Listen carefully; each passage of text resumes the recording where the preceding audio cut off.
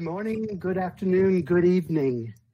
This is MoodleMoot Global 2020. My name is Michael Blake. I work in the commercial team at Moodle HQ. You are in the education room, and our next presentation is ready to go. Our next presenters are Roland Sherwood and Na Li from the Jiaotong Liverpool University, and their presentation is entitled Moodle as a Noah's Ark in Higher Education, a Case Study from China. So with that, I'll hand over to Roland and Na Li.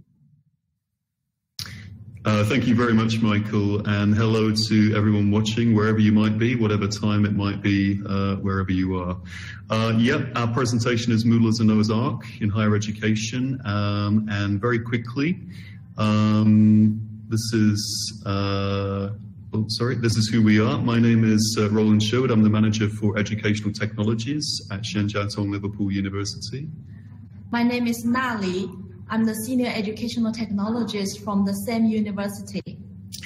And as you can gather from the topic of our presentation, the flood that we're talking about here is the COVID-19 situation that hit us and our institution in China quite hard way back in January. Obviously, being based in China, we were one of the first, among the first sort of institutions really hit by the COVID-19 situation, and then having to move everything online. So we're taking that as our theme, and Moodle as our ark that saw us through this flood situation that we've had for the last few months. So we, just very quickly, by the way, in terms of our institution and where we are and who we are, we're a very young institution. We're a joint partnership between Jiaotong University in China and the University of Liverpool in the UK. We have about 15,000 students and 1,000 teachers. We teach everything in English, and we have historically quite a strong focus on using technology, in particular Moodle, but also Big Blue Button and Mahara and other bits and pieces within our institutional learning and teaching delivery. This is our campus, and also just interestingly, we organized the first MoodleMoot event in mainland China just last year, and we were actually very happy to have Martin as part of that event as well. So that's just a little bit about who we are. But I'll hand over now to my colleague Lena. Thank you, Roland. So before the flood, we were doing blended learning on Moodle, and it was back to the December, which is the end of the semester. As you can see from this picture, our students, they can take face-to-face class as well as having the Moodle-based virtual learning environment as their online learning platform. This is the front page of our Moodle-based VLE.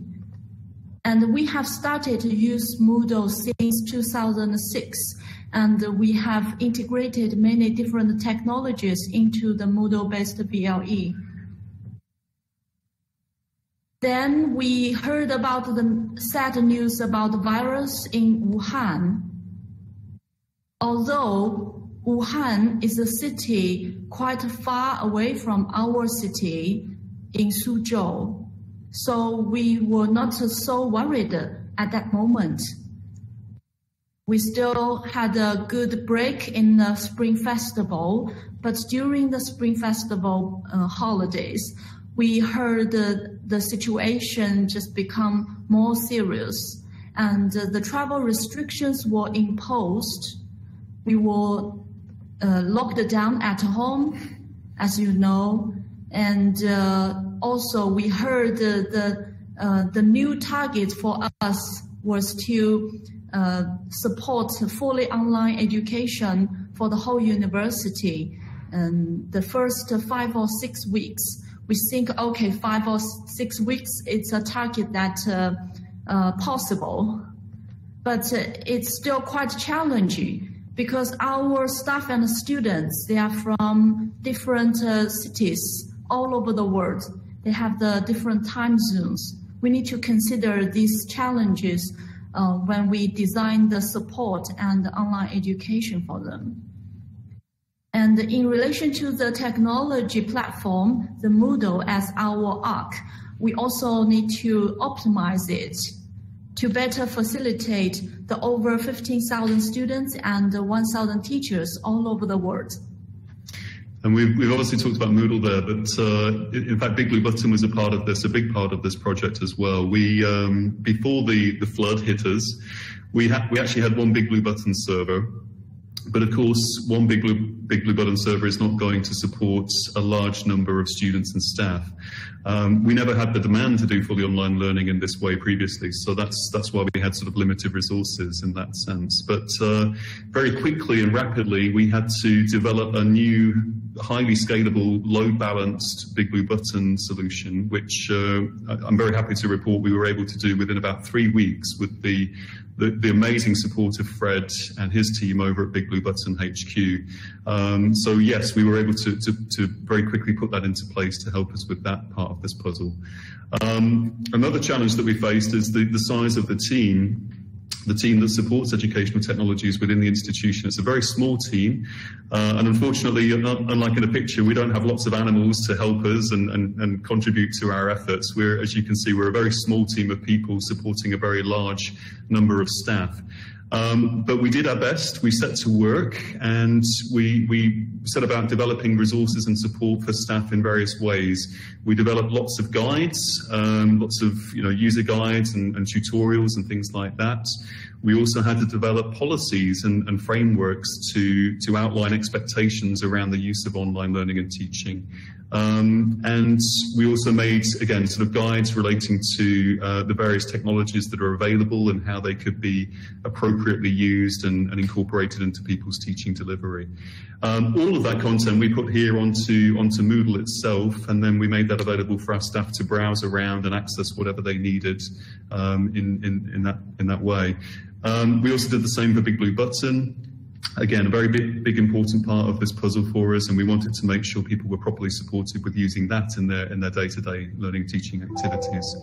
And then, in addition to all of that, we had to very quickly develop a program of training activities online delivered through Big Blue Button to again help to familiarize students and staff with using these technologies, and just to answer any questions that they might have about that as well. You're seeing some of those things here. That's a sort of screenshot of one of the session recordings.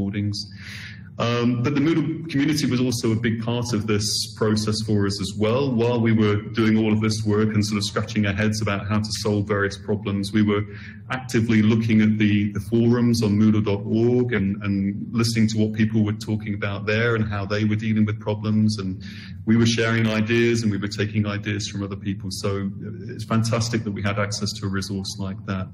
And also, just on a technical level, we had, with lots of teachers new to, sort of really engaging with the platform in a serious way, we had lots of new demands for things to do on the platform. And so we set about very quickly sort of scouring the plugins database for things that we could drop in and make available to teachers to meet the various needs, the new needs that they had brought to our attention. Yeah, we survived in the first 5 to 6 weeks, and then we think, oh, is that the time we can have a break, boss? My boss told me no. We've been told by the senior management team of the university the whole semester will go online, which brought a lot of new challenges, things like online assessments. This is a sentence I quoted from one of my favorite movies. I think this crisis also gives us the opportunities to be courageous. So when we need to build the ark to provide a place for all the staff and the students to be on board before the flood, we need the courage, we need the innovative contribution and collaborate with each other. So this is what we have done. We have developed these arrangements for assessments, the documents and the guidelines for the staff to consider how can they set up appropriate online assessments elements and to assess the students' learning outcomes. And as the educational technologies team, we provided different training sessions and materials to guide the staff. For example, this screenshot, you can see this is one of the course we have developed to guide the staff to know how to set up appropriate online quiz to facilitate the online examinations. We have successfully arranged over 200 online formal examinations by using the online quiz and online assignment activities. From the technical point of view, there are no major issues, and for the students, they have experienced disruptions during the lockdown and also a lot of challenges of learning from home and to adjust this new mode of fully online education. But as you can see from this result of the grade, our students, they have achieved a positive grade and their learning outcomes. So overall, we think we survived in this battle.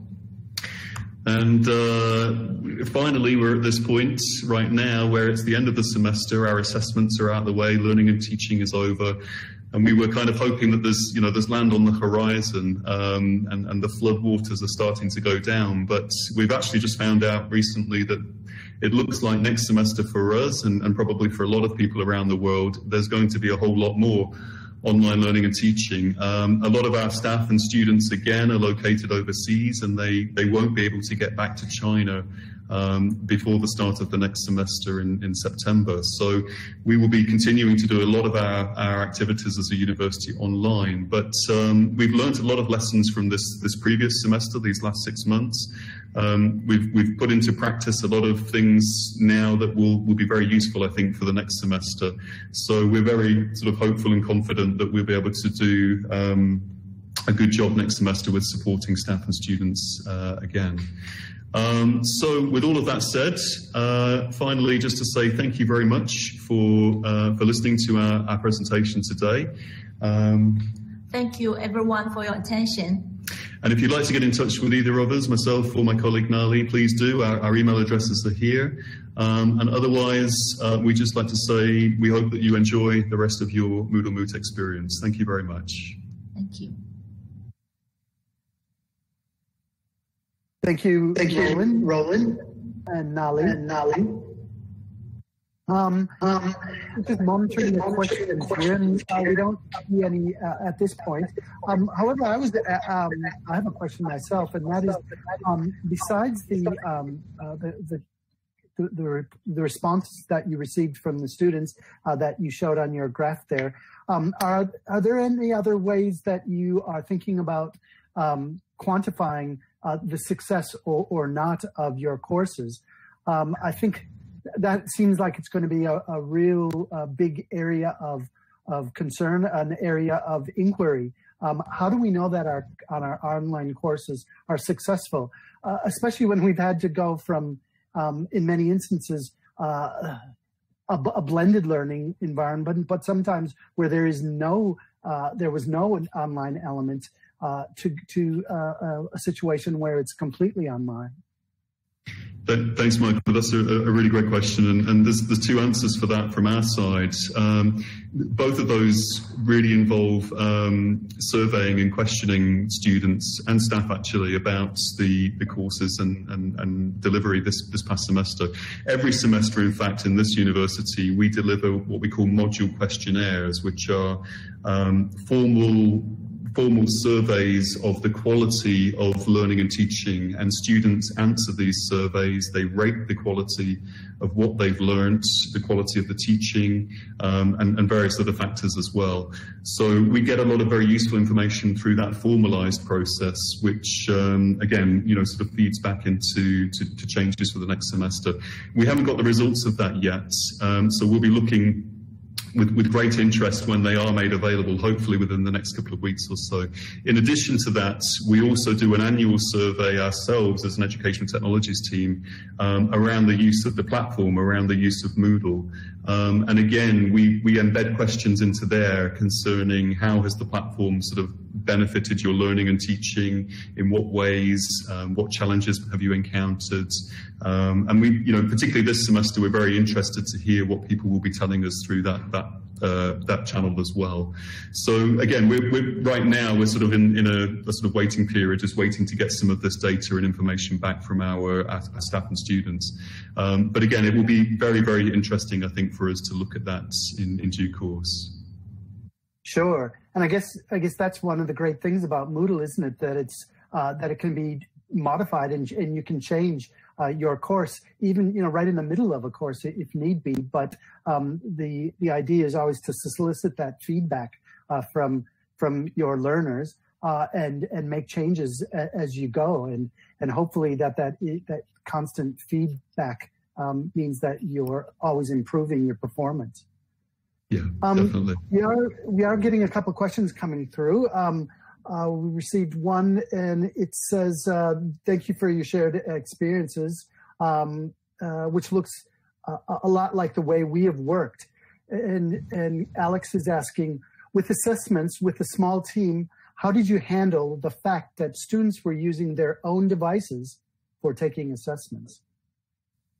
I'm not going to lie, it's been very, very challenging, and we had a lot to think about when we realized that all of our assessments across the university would be delivered fully online. And one of the challenges, of course, was how do we ensure the security, the robustness, the equity of that experience for students. The way we've managed to do that, I think, hopefully, is to implement a sort of a quality assurance process almost. So when our teachers, for example, were developing quizzes and quiz activities and questions and things like that, we worked with them as actively as we could, and right up until they delivered their quiz activities to students, we actually were doing things like going in and checking settings and making sure everything was configured in a very, again, a secure and sort of robust way for us. In particular for us, that involved things like sequential delivery of questions. I'm trying to think of some of the other ways we locked this down. Minimizing feedback, obviously time limits and things like that. So those are just some of the ways that we sort of approach this process. However, we realize it's not foolproof, it's not complete, and we've got a lot of work to do for the next semester to further improve and enhance that process. And we're looking at things like possibly online proctoring, as well as use of the safe exam browser, for example, now that it's really nicely integrated with Moodle 3.9 as well. Sure. Yeah, this whole element of proctoring has become really important. And as you said, I don't believe that there's any 100% foolproof way of ensuring that there isn't any people trying to get around the system. But again, it's that idea of constant improvement and two, this concept of ensuring that over time you're doing multiple assessments. You're looking at many ways of assessing, is that information getting through to the learners over and over again, so you don't have to have everything that's contingent on one exam, for instance. Yeah, that's right. Lena, sorry. Yeah, I was about to say the mock exam also worked quite well, especially for using these new technologies to facilitate online examinations. The mock exam gives the students and teachers some idea about the limits of the technology, because technology is not perfect. They need to know the limitation of the technology and to make a good strategy how to minimize the burden of the technology will bring, and then they can benefit most out of this online examination. Okay, thank you. Another question. The question is asking. The questioner is asking about plugins. What plugins were in the database for teachers? And they're asking for some examples. Well, for us, actually, a lot of the plugins that we looked at or had to search for very quickly were, again, related to assessment. So we are a university that's quite heavily focused on science and mathematics and engineering. But a lot of those disciplines in our university hadn't done online assessments very much before. So we were looking again at things we could use and drop in to support them. So lots of question types, things like the stack question type, formulas, all these kinds of specialist science-related question types were things that we needed. We needed a more sort of a more robust way to do question and answer forums, for example, as well. So we found a nice plugin called the Moodle Overflow, I think it's called. Things like that, things that we hadn't necessarily implemented fully ourselves in the system previously, that teachers were now raising as a demand, were what we were searching for. Sorry, the names escape me right now, but there was quite a long sort of list of stuff that we looked for and we found and we put in. I think we put in almost about 20 different plugins in total over the last couple of months to satisfy that need. Okay. Yeah. Great. Thank you. The next question again from Alex, asking what was the attitude of lecturing staff, especially those who have not used an LMS, to having to go online? Oh, thank you, Michael. Thank you, Alex, for the question. I think, yeah, we do get a lot of digital immigrants, especially for our staff. And in this online education transformation, teachers, they are not used to use new technology, but they have to do it. The training sessions helped a lot from the feedbacks. A lot of the teachers before, they maybe with anxiety to try these new things. But then in the situation they have to try it, then they get some benefits from it. And then they are willing to, more desirable to know better. So I think, yeah, overall, our teachers, they are also transforming from cognitive about what is the technology-enhanced learning. And this special situation has provided all of us the opportunity to reflect on what we have done before and what we will do for the future. That's the answer from me. Sure. Great. And I guess, again, one of the benefits of using the Moodle platform is that lecturers can come to Moodle with very little experience and can start out using just a couple of the resources or activities in Moodle. Start out very small. Maybe it's just, kind of putting some of that content online and using Moodle as a repository. But very soon, lecturers, if they're if they're kind of caught by the Moodle bug, then they say, oh, what other tools are there? What other things can I build? What is this quiz module about? And they can quickly build up their skills around Moodle, and pretty soon, teachers are developing these quite sophisticated and very powerful courses in Moodle. Definitely. Okay, we've got another question here, again from Alex. And Alex is stated that the Moot has shown that there are quite a lot of people struggling with the same issues, especially with assessments.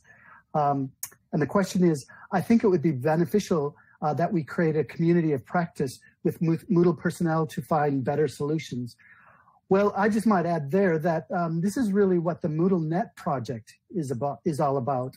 And some of you may know about the MoodleNet project, and maybe some of our listeners don't.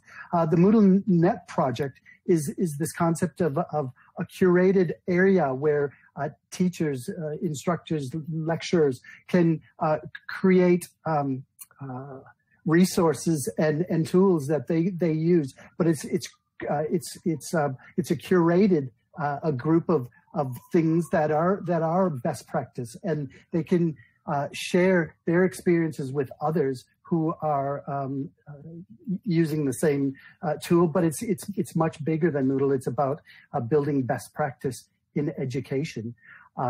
So it's kind of a social platform for educators where they can go, and it's while it's it has Moodle at the heart of the MoodleNet project.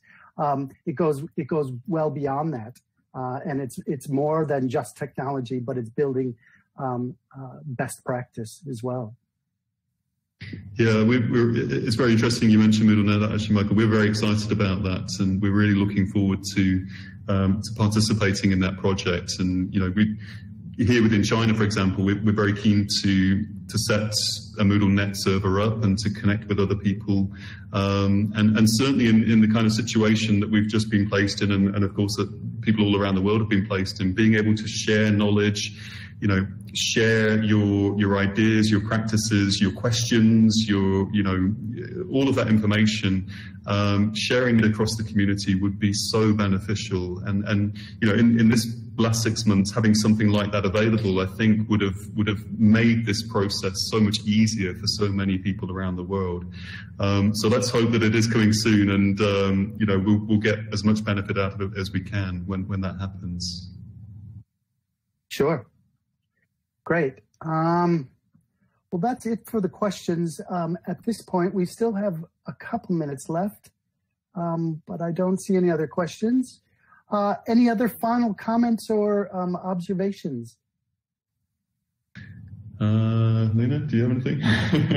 About MoodleNet, I tried to register it, but it says it is now by invite, so we cannot register account to the MoodleNet. Okay. Well, I don't have the address right off the top of my head, but we do have a team of people at Moodle who can help you. So go to the MoodleNet website, and undoubtedly there's a contact there where you can